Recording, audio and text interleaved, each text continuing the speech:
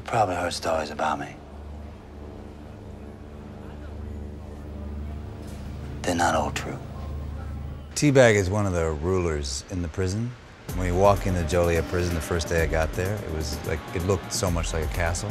So it totally fed me for saying, yeah, this guy owns a part of this castle. He's one of the feudal lords, you know. And he protects himself, he protects his family, he protects, early on in the production, one guy who holds my pocket.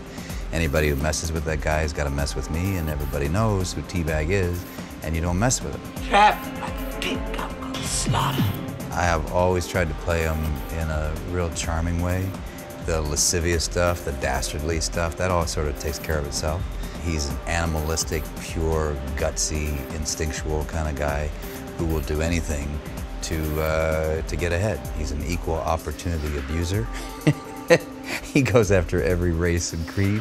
When people talk about him in sexual terms, I don't even think of male, female, child, whatever. To me, it's just like, it's meat, and I want it, and if I'm hungry, I go for it, and if not, I don't. It's like a lion, and a lot of the psychological gestures that I put into it with the hair and the tongue thing is all just cock-of-the-walk rooster or reptilian, or a lot of animal images that I try to mess around with.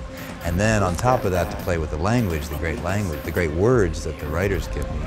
And then the bonus of it being Southern is I can play with lilting and sliding up snake-like to you and then get you. Or I can go right for your jugular, staccato-like, and it's really fast. So there's a lot of external things going along with playing the character, and a lot of internal things like backstory, trying to figure out you know, how he was as a child. There's one episode where Bellick says to me, I read your psych report, Teddy. You know, your daddy did his sister years ago, and out popped Teddy.